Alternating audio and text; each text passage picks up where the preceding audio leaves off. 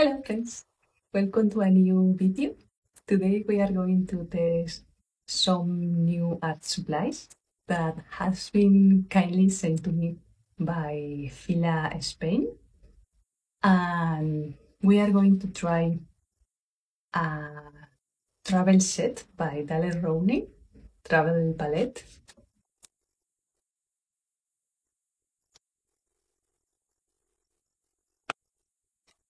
Also some new brushes from Daler Rowney too.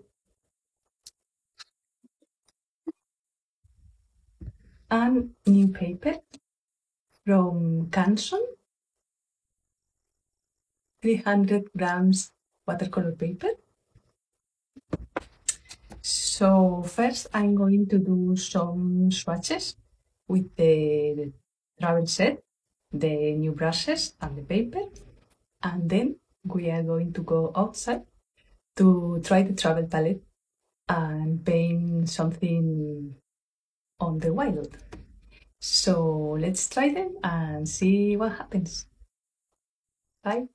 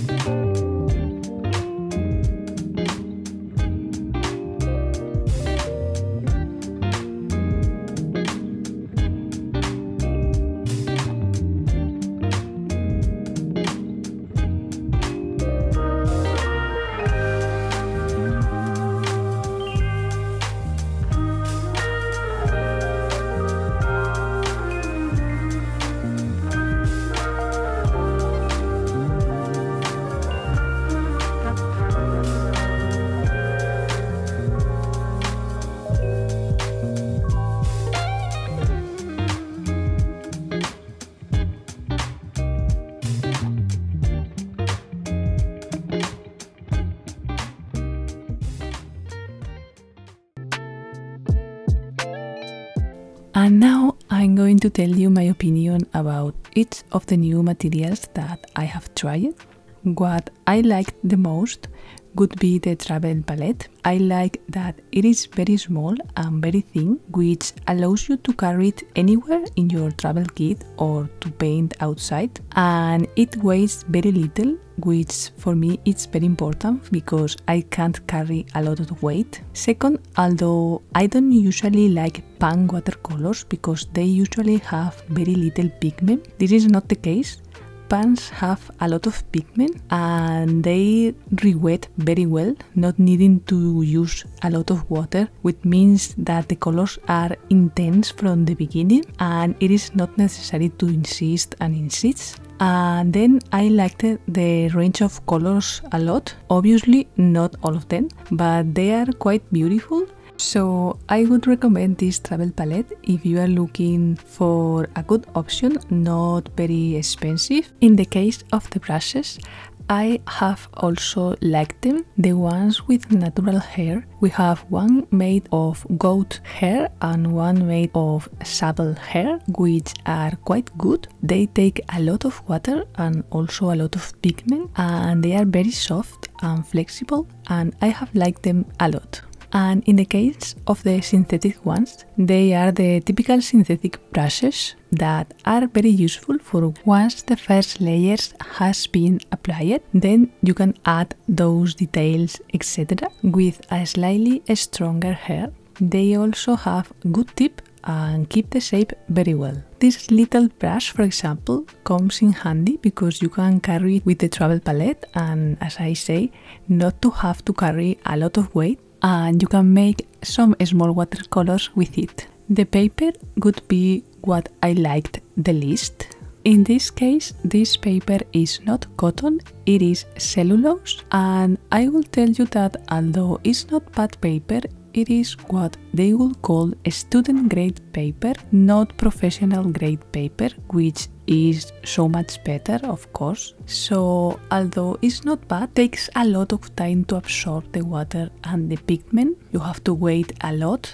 so maybe it's not for using a lot of water, more for a dry on wet technique. But I would recommend it as a student grade paper if you are starting to paint, because it's much cheaper than, let's say, the Arches paper, the professional grade paper. You already know that Arches is my favorite paper, and of course it's not the same level because Arches is 100% cotton, but as a paper to start, if you don't want to spend a lot of money, it would be fine. And this would be all. If you have any questions about the materials that we have seen today, then you can ask me in the comments as always. Thank you so much for watching and see you very soon in the next one.